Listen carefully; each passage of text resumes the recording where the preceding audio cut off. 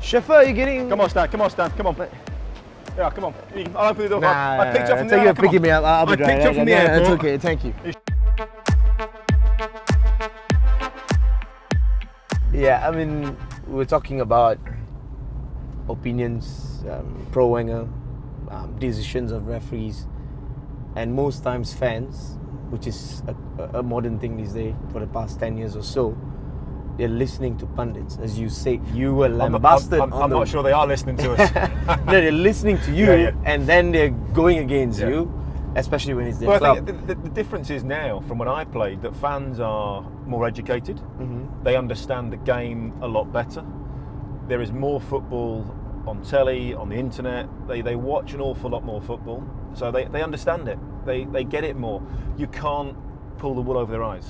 You know, you can't make something up and tell them it's not available everywhere. Yeah, because they've seen it everywhere. They've seen the goals. Like I said, they understand it, you know, better than most people. But having said that, if I'm sat in a TV studio, I've been asked my opinion. Obviously with your credibility. Of course, as an ex-player. And so it doesn't mean it's right or wrong, but it's my opinion. But people get so angry, you know, and it's great sometimes. But then I think that when you sit down and talk to them or explain to them why you say what you say, or your rationale of why that's the case. We had it this weekend with the Liverpool decisions. I'm not biased towards anybody. I've been called biased towards Man United, Man City, against Liverpool. Arsenal, against Liverpool, and then pro-Liverpool. So all I'm doing, every game I do as a one-off. What's the worst you have received at the wrong end? I think it always makes me laugh when people say, you get a tweet or you'll get a phone call come in, they'll go, oh, you don't know what you're talking about, you were rubbish, all you did was just go around kicking people, what do you know about football? Wow. Well, 25 years as you know, in the game, 15 years as a professional, international, 10 years as a pundit. I always flip it around and say, well, it's amazing that if you're a lawyer or a bank manager or you work in a hotel, you think you know more about football than I do. I don't pretend to know about your job.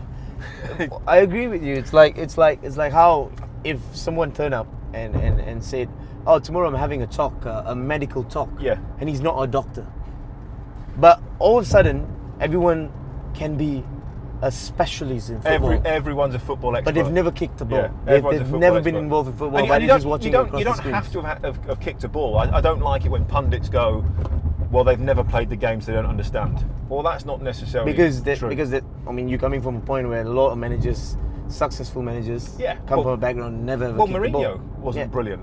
Ferguson wasn't brilliant. Arsene Wenger, they weren't brilliant footballers. They played a little bit. So you don't have to have played at the highest level to be a great manager or understand the game. But you do need to it does help sometimes of knowing that situation when you've been in that dressing room, when you've been in that pitch under pressure, why the player made that decision. You know, because you get wrapped up emotionally in things. Yeah, but that's also coming down to gaining knowledge, isn't it? Yeah. Where most of the ex-footballers who became managers, they took it more seriously because they knew they started off from nowhere. Yep. In comparison, when you go for a coaching course with a professional footballer who's lived it. Well, we've just seen it in England. Obviously, Phil Neville got given the England women's job. Yeah. Never worked in women's football. Mm-hmm. Never coached. Never managed. And made it a top job. And goes straight into the team that's third in the world. Well, that wouldn't happen in any other industry. Yeah, it would. So that's on name alone that you get in. So that's his achievements as a so that's where football can be wrong. Yeah, you know, in those sort of areas. And we saw that happen. Gary Neville, despite being a very good pundit, won all accolades as a Man United player, but then he couldn't handle Valencia. Playing and coaching are two completely. You got to start skills. from ground zero, isn't it? I say, being a pundit is halfway between, because you can be as critical as you like, you can have your opinion, but it counts for nothing. Yeah. Because you're not accountable. It doesn't matter if I say you should have played 3 at the back, or you should have played 5 at the back, or you should have played out from the back, or not, whatever. It's just one person's opinion. It doesn't really matter. because I don't get fired unless I say something really bad. I'm not going to get fired, so yeah. You know, and it's my opinion from watching lots and lots of football.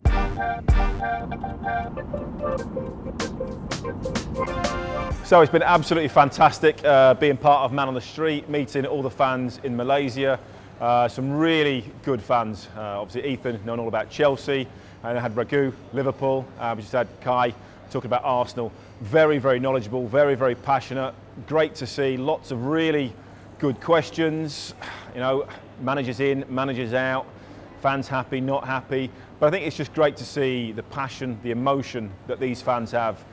Clearly they follow their clubs so well, watch all the games, know the ins and outs, know far more than I do about their football clubs, and they just love their football. So it's been absolutely brilliant. Thanks guys, and been brilliant to be part of Man on the Street. Are you still filming me? Yeah.